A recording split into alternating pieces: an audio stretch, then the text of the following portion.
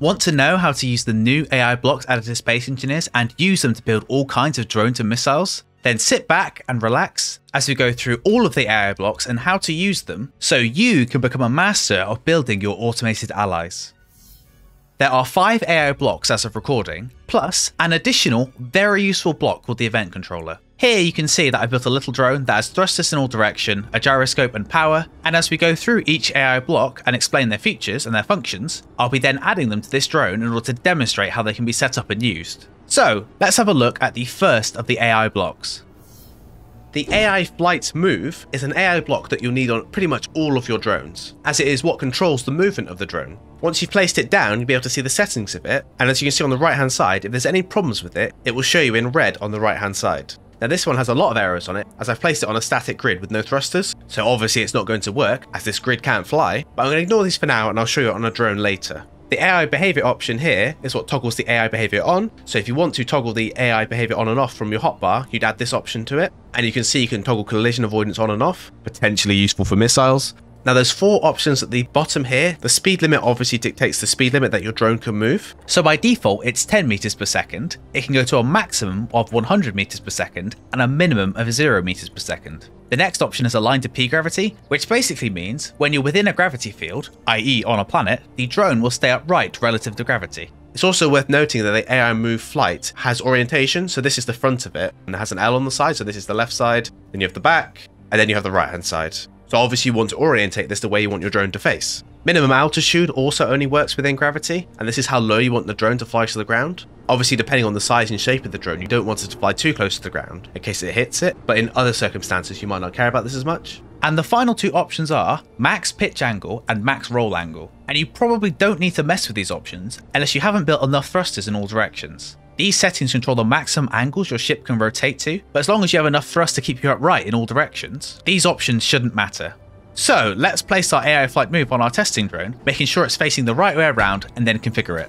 Right, first we want to toggle on AI behavior on. Collision avoidance obviously on by default, as we don't really want our drone crashing into anything yet. Precision mode we'll leave off for now, and we'll come to the main options, which is the speed limit, the altitude, aligned to P gravity, and the pitch and roll. Speed limit, I'm going to set it to 50 for now, and will increase and decrease depending on how stable our drone is. Minimum altitude, I'm going to set this drone to follow me later, so I want it to follow quite close to the ground. So I'm going to set it to quite a low value. If you see where the slide is, it's quite difficult to get a value. If you control click, you can manually set the value. So I'm going to set this to 1 meter for now, which is roughly half my engineer's height. We'll see how that goes and we'll change it if we need to. Obviously the collision avoidance will kick in anyway if it does get too close to anything, and we'll push it back up. So it won't matter too much if this is too low to the ground. Aligned to P gravity we want on, so our drone sticks up the right way. And as I said earlier, we won't need to mess around with the max pitch angle and the max roll angle, as those are only really relevant if you don't have enough thrust in all directions. And I know for a fact, as I've tested it, that this thing has enough thrust to keep itself upright in all orientations. Right, that's the Move AI configured. But before our drone can actually do anything, we'll need the next AI block. As I said, it takes 2 AI blocks to build a flying drone, so the next one you're probably going to need is the AI Basic Task, which is indicated by this globe symbol here. And if you go into the terminal for it, you can see once again it has toggle AI behavior on and off, so if you didn't want this specific task active, you could toggle that off. And by default it's on follow player, so you can see it's got the follow me button, so if I click that, this grid, if it could move, would follow me, and if you've got the distance. I can demo this with this cargo drone I've created here, which is set to follow me at all times, and follow me as close as possible. As you can see, as I've set it to fly as close as possible, it might rub against the ground a little bit. If I turn around, it will now turn around to face me, and I can always access the storage it has on board. The other options are follow home and autopilot. Follow home allows you to select a list of homes for it to have. So these range from static grids to other ships to waypoints. So if I were to create a new marker over here and call it home, if I paste back in my cargo drone, set it to follow home and set its home to home, you can see that now it's trying to get to its home point here. Now I think because it's close to a block, it's struggling, as it's trying to avoid the block it's going into. Yep, now it's going underneath to get as close to home as possible. You can see now that it's got a new home, it's going for that instead. As I said, home doesn't have to just be a waypoint or a static grid. You can see that the starting atmospheric miner is here, which means you can have ships following other ships with this. And at the bottom, as you can see, you can set the minimum range it can be from home and the maximum range it can be from home. So if you wanted it to be closer or further away, if you wanted to fly around idly around the home base, that's how you do it. For example, you have your fighters flying around your carrier, and you have a minimum range that can go from the carrier, and then a maximum range that can go from the carrier. So let's place down our AI basic task on our drone and configure it to follow me. I'm not going to toggle on the AI behavior yet, as I don't want it to move while I'm configuring it. Actually, what would be a good idea is I grabbed a button panel, like the button on the front, and then configured that to toggle the AI behavior on and off. There you go, you can see it changing when I press the button. We're going to set it to a very basic task to follow player. So we've got follow player selected. I'm going to click follow me. I'm going to set the follow distance to 1 meter, again by control clicking to set the value. And then I'm going to come out and press the button. And it appears we don't have enough power on our drone. Let me just fix that. There you go, that's the power issue sorted. And now our drone's going to follow us around. And then I can press the button on the front of it. Ooh, it does get very close. Toggle the AI behavior off, and then I can configure the next AI block. However, before I do that, I think there's something missing from this drone. There you go, that's much better. I've increased the follow distance to 3 meters, so it flies slightly further away and isn't right up in my face all the time. And I'm going to be honest, I feel like I've created some sleep paralysis demon to follow me around. It's absolutely terrifying with that smiley face on it. I feel like this needs some like horror music playing behind as this thing stalks me around. Hello. Anyway, next AI block. The next AI block is the AI recorder task, and this one's a bit more complicated than all the other AI blocks, so it might be easy if we just get straight in and place this on the drone, and I'll explain how it works. So like the AI flight move, you can see that this block has orientation, so you want to make sure that the F, or front, is placed facing the front of your drone in order to make sure it has the correct orientation. I'm also going to grab an antenna to place on my drone. I'll place it here, there you go. And the reason we need that is if you go into the terminal, go into info, and you can see you've got this option here, toggle AI functions. I want to toggle that on. And then if I go back to control panel, go to my AI recorder, I've got show on HUD here. And if I scroll down to the bottom, I've got show path on HUD. So the reason we've done this is because the AI recorder, as the name suggests, can be used to record paths and tasks. And the reason we want to show it on the HUD is so that we can visualize the path we've created. So I'm going to place the cockpit down on my drone, just so I can control it briefly. Although I will need to turn off my AI behavior on my flight so I can control it. There you go. I want to get my AI recorder on my hotbar, and the function I want is add waypoint. Now, if we go back to the terminal for the AI recorder, you can see that the add waypoint button is here. However, you can see you've also got the record option. This means you can click record and then fly along a path, and it will record your position on that path every 1.7 seconds. Now this is the lowest it can go. As you can see, I'm dragging it, it can't go any lower. If I set it to 0, you can see it says the amount needs to be between 1.7-ish and 30. So if you want a very precise path, we want to place all the waypoints down manually. So let's create some waypoints. So I fly away from the base, and then I'm going to press 1 here to add my waypoint. And you can see it's added onto my HUD as we toggled on the AI functions in my terminal and on the AI recorder itself. So we fly forward a little bit. I'm going to get roughly above where my connector is and press it again. You can see we've got our path. So we've got waypoint 0 over here, and if I fly back over here, I'll have waypoint 1 inside our drone. If you go into our terminal, go back to our AI recorder, you'll be able to see waypoint 0 and 1 are here. So now, if I toggle my AI behavior on for my AI flight move, and then press play, you should see that my drone will now follow the path. So you can see it's got to point 0, and now it should turn around and fly to point 1. And when it gets there, it should stop. And as with all other things pertaining to the terminal, you can add the play option to your hotbar. So at the press of a button, you can toggle the play on for the AI recorder, and then it will fly to the points that you've specified. Now, that's just the basics of it. You can do things that are much more complicated. If you go back to our AI recorder, go right down, and let's delete all waypoints, and then we're going to create some new waypoints. Let's have point number 1 right above our connector. So I've just added the waypoint. You can see if I go down, waypoint 0 is now there. I'm going to keep going down. Actually, I'm going to get out and place a connector on the bottom of my drone, as so. Then keep going down. And then I'm going to place my next waypoint right above the connector, so you can see there. And then I'm going to go down the position where I can lock to the connector, place my next one. So there you can see we've got 0 above us, 1 there, and 2 there. And then I'm going to fly away because I don't need this anymore. Let's go to our control panel, go to AI recorder. And then if you click on waypoint 2, which as we know is the waypoint on the connector, you can see we've got setup action. So here, we want to go to our connector, and we want to switch lock. So it will lock the connector when we get there. And then you can see after waypoint 2, we now have switch lock. So if we now play our task, it should now go up to 0, which is good. And it should fly down to 1, perfect, and then fly down to 2, and lock. There you go. That worked much better than I expected it was going to. Now, the possibilities of the AI recorder are pretty much endless, as you can basically program it to do whatever you want. So as you can see, I use this to make a docking sequence. I've seen people use this to make mining drones, and I've seen this used by people to make AI rovers. So the possibilities of it are pretty much endless. The last thing I should probably mention about the AI recorder is that you have the option to repeat the task, so that it will keep cycling through all these waypoints. You have the option to reverse order, so if I press reverse order now, you'll see that it goes in the opposite direction. And you can see because I reversed it and it was already enabled, it disconnected from the connector, as that was the first thing in its list, and then flew to the waypoints in order, which is the last waypoint being up here. So if I now reverse it again, it should now fly back down and dock. There you go. A little bit of an angle, but better than I could do in that time. And then finally, you can see it's got reference beacon. So currently we're docking to a base, which is obviously a static location. It's never going to move. Well, hopefully it won't anyway. So the waypoints that it's going to are static ones. However, if this was a ship, you would place a beacon on your ship, set the reference waypoint to the beacon, and then each of these waypoints would be relative to the position of the ship. So if your ship was moving and you set your AI to dock, it would then know to dock where the connector is on the ship, as the waypoint would be following that connector rather than being in a static location in space. The AI defensive combat is one of 2 combat AI blocks added in this update, and this one, being more defensive than the one we will cover later, serves more of a utility purpose. I'm actually using one on my cargo drone here, and I'll show you why now, as the defensive AI has a flee option here. So you can see when I hover over it, it gives you a list of when to flee.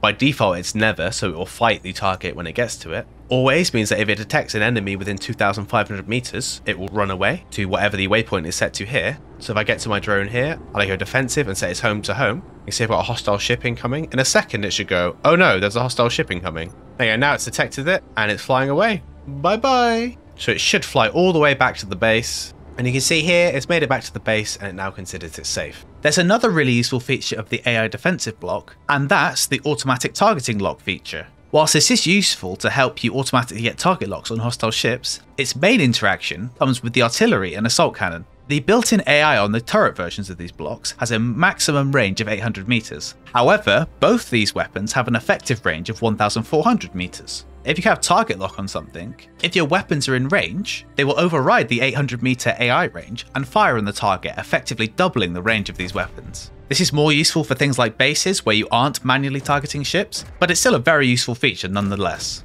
Also, I've just had a thought. Does this work with custom turret controllers as well? They have a maximum range of 800 meters, so can you use this to make an automatic railgun turret that fires at 2,000 meters? I'll tell you what, why don't you guys try it and let me know if it works. Anyway, I won't be placing an AI defensive combat on my test drone, as there's a much more interesting combat AI I'd like to place on it. The AI offensive combat is the final AI block available to us, and as you can imagine, it is used for offensive combat. Now this one has a lot more options than any of the other AI blocks so far, and that's for good reason, because this one has a lot to do. As always, it has the ability to toggle the AI behavior on and off. You can choose it to target enemies or enemies and neutrals. You can choose it to target players. You can choose its targeting priority, whether it be the closest, the largest, or the smallest. You can select how often it chooses new targets. So if you wanted to check for new targets every 5 seconds, you can. You can choose which subsystems it targets. And then you have the most interesting options, the attack patterns. Those being circle and orbit, stay at range, hit and run, and intercept. Each of these come with their own options below, so let's look through each of them. Circle and orbit is the one I've tested the most, and this is where the ship will stay at a certain range, and it will fly around the target in a circle in that range, and fire at it. Now, if you're in gravity, you want to select this option here, which means that it stays in a circle within gravity, and then you can choose which weapons it has. Using this option here, facing mode, it will then face the direction of static weapons. You can change this option here, choose the manual facing priority, and choose it to face front, or if you want to do a broadside, you can choose it to face to the left or the right, and that way it will point whatever side of the ship towards wherever the target is. Now we also have stay at range, which is very similar, whereas the ship will try and stay at a certain range from the target and then will attack them at the target. So if you want to use Gatling guns, for example, you might want to set the minimum range to like 700 meters and the maximum to 800. And then it will always stay at the maximum range of the Gatling guns. Or even if you have weapons that are longer range than Gatling guns, you could set it out of the range of Gatling guns, and then your ship will stay at that range, attacking the enemy target, and if they have Gatling guns, they just won't be able to hit you. There's also the option for evasive maneuvers, something I haven't tested personally, but it sounds very useful for dodging things like rockets. Next you have hit and run, which was shown off on a teaser a couple of months ago, and this is basically your fighter hit and run tactics, where it flies towards the target, and then when it gets a certain distance it then breaks off and flies away, turns around and then flies back in. You can choose the distance that it breaks off, you can choose the distance it retreats to, you can choose how long it is before the next retreat, and you can choose the angle it retreats at. Once again, you can assign the weapons it has, and this attack pattern is very useful, building things like fighters where it flies in, gets a couple of shots off and then flies away. Finally, the attack pattern you're probably most interested in is intercept. Intercept is quite simply the attack pattern for missiles. All this attack pattern does is fly towards your target and crash into them. At the bottom, it has the option to override collision avoidance, which overrides a setting on the AI move blocks that try to avoid hitting things. You also have 2 different types of targeting, basic and target prediction. Basic just points your missile towards your target at all times and then flies directly towards it. However, target prediction will try and predict where your target is moving and then intercept it, moving to where it thinks it will be rather than where it actually is. So now that we know how they work, let's upgrade our drone into both a fighter using the hit and run tactic, and then a missile using the intercept tactic. Right, let's start by converting our drone into a combat drone. First of all, let's place our combat AI on our grid. Let's get some weapons. I'm thinking autocannons. As we're in creative, we don't need to pipe these into anything. So just put 3 down there, perfectly acceptable. And there is one other change we quickly need to make. There you go, perfect. Now he's an angry drone. Let's go to our terminal, search for our offensive combat AI. So we want it to target enemies. There's no other characters in the world, so there's no point setting that up. I'm going to set the target priority to closest, and then I'm going to set it to switch targets every 5 seconds. Specifically because when we use this, we're going to go to the drone base that spawns on the easy Earth start, and that will spawn additional drones, so we want it to attack whatever's closest to it, and then switch every 5 seconds. I'm going to leave the targeting subsystems on default. I'm going to set our attack pattern to hit and run, as that's the fighter attack pattern. We're going to set the break-off distance to, so we say 400 meters, as that's half the range of the assault cannons. Retreat difference we're going to leave on default at 1000 meters. Retreat timeout, I'm going to leave that as default. And retreat angle we'll leave at 90, as that means it should kind of fly over the target, but we'll see. We can tweak this later. We'll select our 3 autocannons and add them as weapons. And there you go, that's pretty much set up. In the distance, you can see the space pirate facility I mentioned earlier, and you can see it's just spawned in a drone. So when we get into range of it, which is 2,500 meters, I will spawn in our drone and we'll begin combat. There you go, I've pasted in our combat drone, and he's clearly flying away from something. So because he's on hit and run, he's trying to get out of range of the drone, and now he's finally at the maximum range. Now he should fly in for an attack run. There you go. He's flying away again. Might reconfigure the AI to be a little bit more aggressive. He's going in for another attack run. And he gets within 400 meters and now he turns around. Wow, this is absolutely riveting. That drone can't hit me because it's only got a weapon below it. And this thing can't seem to do enough damage to that thing to actually defeat it. Come on, you can do it, I believe. It broke the engine off. It finally did it. Yay, it did it. Oh, I won't tell you how long that took. Right, I've built a very nice looking and resource efficient missile to test. And if I go over to the control panel, I go to my AI blocks, I've gone to the AI flight move on it. Obviously, I've got AI behavior on. I've got toggle collision avoidance off. It is overridden by the setting here on the AI offensive combat when you have its attack pattern set to intercept, but I figured it can't hurt to have it off in both places. I've also set the speed limit to 100 meters a second. As it's a missile, I want it to be going fast. The minimum altitude, I don't want it near the ground, but it's not really going to make any difference if it is. And I've turned off align to P gravity. As it's a missile, I want it to point towards the target, not to stay in line with gravity. My AI offensive combat, because it's a missile and it's got a very sneaky surprise inside, I've set its targeting priority to largest. And because once this is launched, it's probably not coming back, I don't really want it to be reselecting a target, so I've set it the maximum targeting time so that it won't try and switch target. Once it's fired, it will just pick a target and fly towards it. I don't really mind what it hits, so I've set threatening subsystem to default. Obviously the attack pattern is intercept because it's a missile, and I've set the guidance type to basic, as our target, as you'll see in a minute, is a static base, so we won't need to be predicting where it's going to move, because it won't. So let's take a copy of our missile, and let's fly over to our lovely base over here. So you can see it's there, it's 1.28 kilometers away from me, and a little friend has come over to greet us. I'm going to paste in our missile, and he should acquire a target. He should begin flying towards it. He seems to be right dead on target. Oh, missile getting shot. Come on, you can do it, I believe. Oh, I didn't quite see it, but it definitely hit his target. Right, let's paste in a few more. And there you go. They did a nice bit of damage. I'm sure with a bit of refinement, I could make a much more effective missile with lots more explosives. But in principle, they work, and now you too can build a missile. Just build a better one than I did.